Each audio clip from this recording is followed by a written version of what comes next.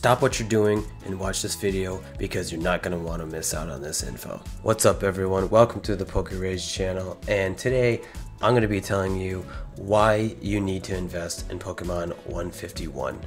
I'm going to call it right now. I'm going to say that this set is probably going to be the best set of the year. Only because with Scarlet and Violet completely lacking in the cards, the wow factor, this is it. It's the first set since, I want to say, base set to completely feature all 151 original Pokemon. And the best part about this is that you're going to get all new artwork for each and every single one of them. Now, I know by now we've all seen the leaks about the illustration rares and all of that, which are just absolutely gorgeous. These, especially the starter Pokemon, Bulbasaur, Charmander, and Squirtle, each one tells a story, which I love. I personally love the story cards that come out. But the fact that the starters each have their own story is gonna, I think, obviously appeal to most, if not all. Another thing too is, say that you completely missed out on the original base set. You know, maybe you weren't born yet, maybe by now you got back into it, but now the packs are way too expensive. This is a great way to kind of relive the past and be like, hey, I'm collecting when this game first came out. So with that being said, more and more people, I think, are going to want this product. It's not just going to be kids, it's going to be adults who want to try and finish what they started when they were younger. We finally get to see the return of Kadabra. It's been 20 years since that Pokemon has been on a card, and now that the legal battle is over with, you know, all of that, we finally get to see Kadabra.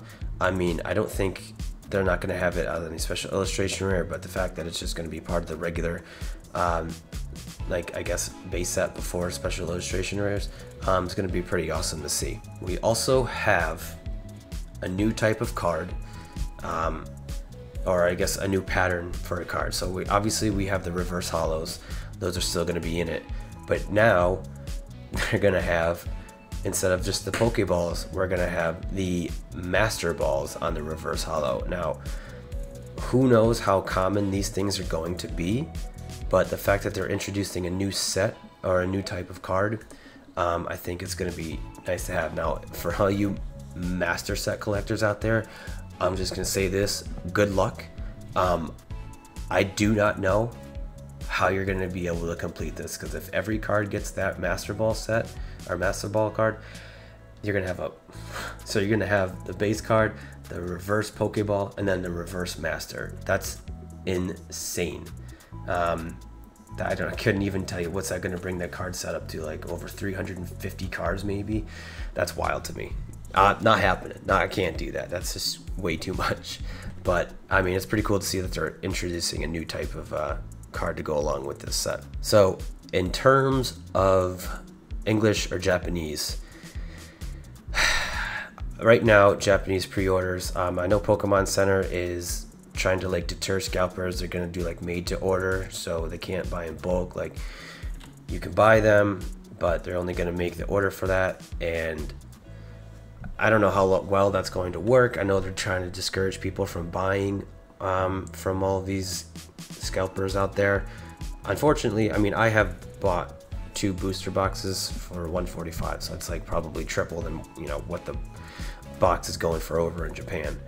But with that being said, with English and Japanese, I do think that the Japanese box is going to hold more value, only because we know that the quality for Japanese cards is far superior to English. But when English comes out, we're going to have all of this different types of products. We're going to have a new Ultra Premium collection, which I'm pretty sure is going to feature Mew. We got Pokemon Center Elite Trainer boxes, and God knows when those sell out, we know there's going to at least double in price within the first year. And then, you know, what other product else they push out, but those two, the UPC and the Elite Trainer boxes from Pokemon Center are going to be huge to grab. I would wait, so hopefully this set goes down in a little bit. So obviously the set releases in a couple days, and what's going to happen eventually, like a few weeks, is hopefully that the price is going to drop once FOMO is done and everybody gets their boxes. Hell, it might take a couple months. I know V-Star took a while to drop, now it's going back up. Hopefully they can get down to like $100 a box, and I could justify that more than $145. But as of right now, I'm going to stick with 2 Japanese booster boxes, 1 for opening and 1 to keep sealed, because I mean, check out my EV Heroes box. I've said this in a previous video. I bought that for $290. That box is now up to like $360, $370. So hold out, be patient. Once you buy this product, do not open everything unless you can get it for cheap, because I really do think that once it stops printing, so I mean it may be a while, but once that set stops printing, those prices are going to skyrocket for 151, 100%. As I said earlier, we have some of the best artwork we've seen for these Pokemon in a while. My favorite from the starters is going to be the Squirtle line, 100%. I mean, I just think that I'm more of a fan of water types anyway. I started with Squirtle, and when I got Red. So I just think with it's kind of cool. Like I said, each one tells a story. So Squirtle kind of starts off a little bit in water, and then Wartortle is a little deeper, and then Blastoise just flat out like almost in like the abyss. It seems like very much surrounded by darkness. But I think the weakest is the Charizard line. I'm just gonna say it. It might be an unpopular opinion. The weakest is definitely the Charizard line. Obviously, we see Charmander kind of slowly going up, and kind of the opposite of Squirtle here. But I just think the artwork, I don't think the Pokemon are featured too much in it.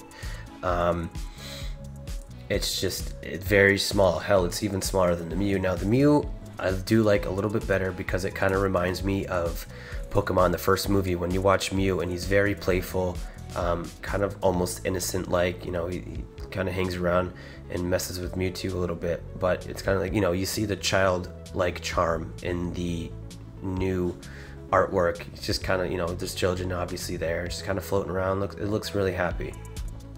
Now with the Mewtwo artwork, I think it's kind of like a revamp of the Pokemon Go artwork. I mean, they're both set in the city, but I do like that it's like more like a drawing, obviously, of the new 151 Mewtwo. But I mean, they're still both looking over a city, and it just seems, obviously the card is darker and it looks more like Mewtwo style, whereas the other one was like, he almost looked like a float in a parade or something. I don't know. With those two cards, I think are going to be big hits. The Mewtwo might be easier only because it's not a secret art rare, it's just an art rare. So more people will definitely be able to grab that, and it'll definitely be cheaper. So if you're looking to get that card, just wait a bit. I think it'll drop only because the Mew will definitely be harder to pull, and so you're going to be spending more money on the Mew than you are on Mewtwo. My second to last thought about this set, why is going to be huge, is Scarlet and Violet as a whole, the set sucks. Not many people are into this. I mean, you look at the Japanese booster boxes, they were going for a lot more than the English ones. I mean, the Miriam card, the Dendra card, they were all like $1,000, $800, whatever. And now when they came over to English, they're what, $60.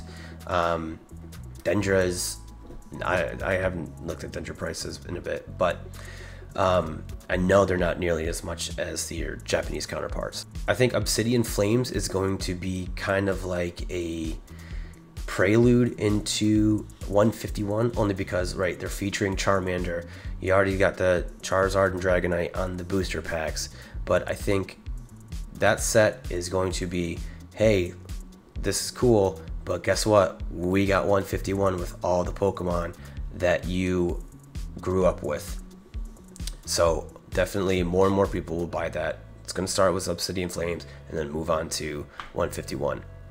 So my last point is just do not miss out on this opportunity.